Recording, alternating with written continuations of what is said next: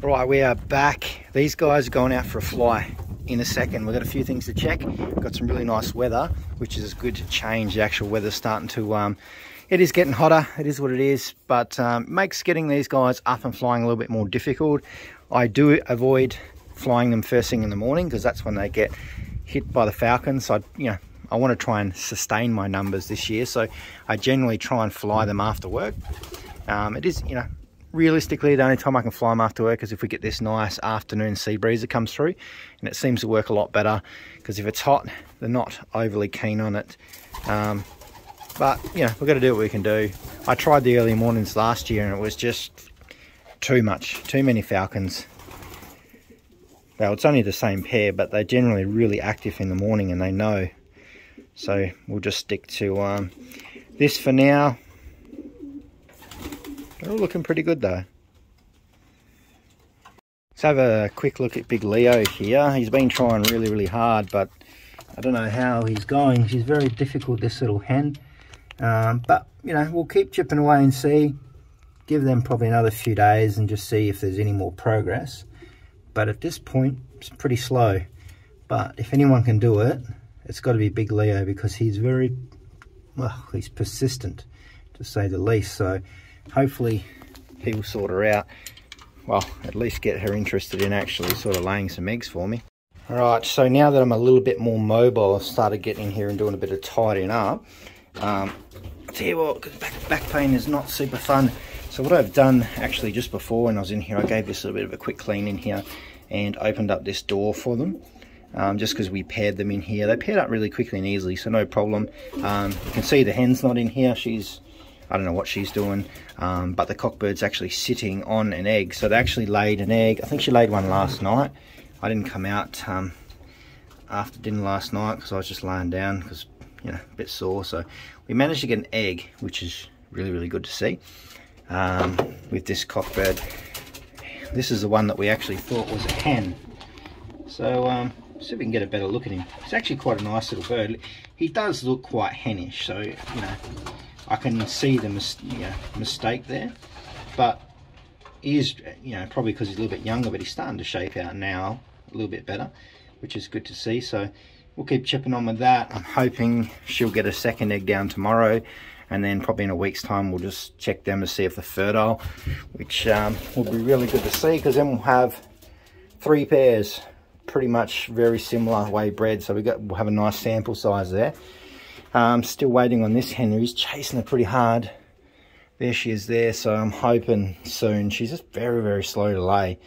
And I was hoping to get another round of those babies, because the first ones that we sent to Meadow, one loft race, they were really nice babies. Like I didn't expect them to come out that good, because the parents are pretty scruffy looking.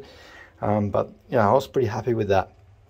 So we've got one of the other boys here. Look at that. He's starting to shape up really nice now too, which is good to see. He's starting to be a real nice bird. He actually handles quite well, and we'll see how he goes. Both those eggs were fertile last time I checked, and they were pretty happy and incubating along fine. So we should get a whole bunch of babies out very soon. And we got Big 83 up here. He's sitting on his eggs, and these were fertile last time I checked them too. So that's really good to see. And he's been a good father as normal. But continue on. I just love these bigger boxes. These are so much better than the ones on the other side. Until you get these big boxes, you just don't really appreciate it. So we've got these other little guys in here. I've actually got some nice dry poos in here, so I'm going to have to get in and do a bit of tidying up with these ones. But it is a long weekend now, being New Year's, so I should have a bit more free time. But I won't zoom too much in on the ring there, but that's one of my rings. We got that on there. So here we've got 2 little babies here. Really good to see, and a lot of food in there, which is what you want to see. Looking like these might be 2 light checkers or blue bars. I'm still holding on to that very faint hope that one of those real black kind of dark checkers come out. He's real friendly. He's trying to get a little bit of food off me. That's good to see.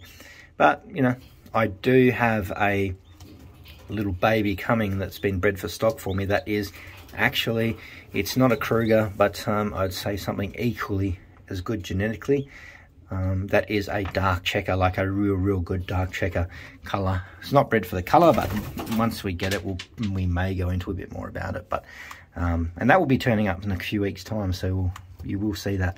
But we'll just keep breeding these little guys and see what happens. I just thought the fact that the hen, she's got checker, that it might produce a dark checker fluent. I don't know enough about genetics to understand that, but you can all hold on to a little bit of hope. And here's the big boy here. As he gets older, I just become more fond of this fella. He's such a nice handling bird, and he's a very good temperament too. He's such a character.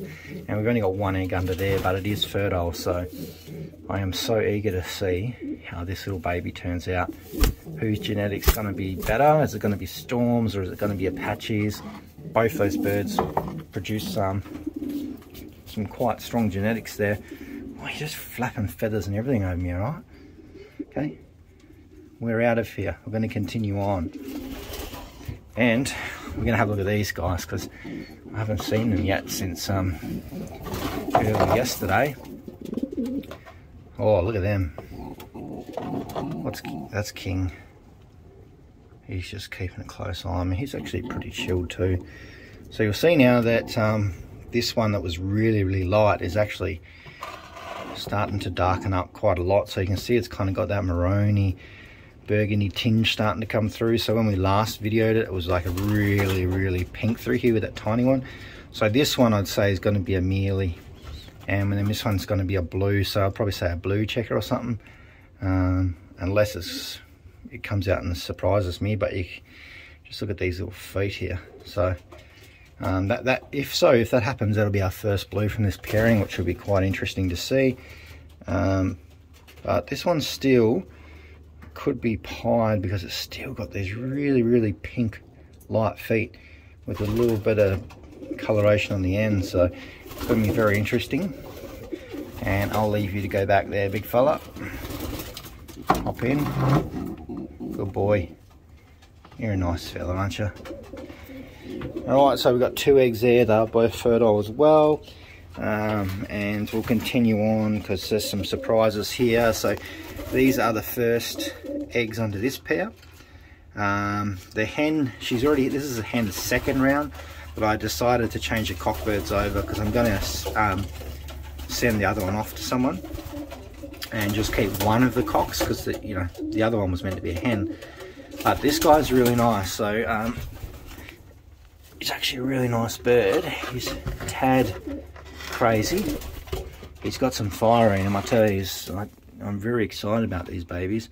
But the round that we popped out before from the hen, those ones are at meadow as well. So I kind of just filled those spots with birds that we had. But these ones hatching, both pretty much at the same time. So that's really good to see. I like it when they sort of come out pretty much on the same day. It's really good to see. A little bit of swap over duty here, a little Storm. I still do like her. She's a good little hen, this one. Right, so food trays are in. Just got to get some food in there. Let's see where these guys are up to. Starting to get together. They're sort of just getting their bearings together, and then they'll disappear. But that's good. We got 30 up, moving together. Couple little stragglers here and there still, but I reckon I'll get them moving a bit better shortly as well. And while they're up there having a bit of a fly, let's have a little bit of a look. I've weaned out a couple more birds in here as well. So there's quite a lot of little babies in here. There should be around about 10 or 11, I think. So it's good to see. And there will be more coming in here shortly as well. I have been letting out some of these, so I've got to get them back out probably tomorrow. But I had some other ones we brought in here, like these are all new ones. It's one of Rosetta's ones. And 0003, he's there. There's one of the Vanderbilt crosses, and there's its nestmate there as well. So yeah, we're getting there. I've just had them in here for the last couple of days, these ones, and them ones I think come in here yesterday afternoon maybe.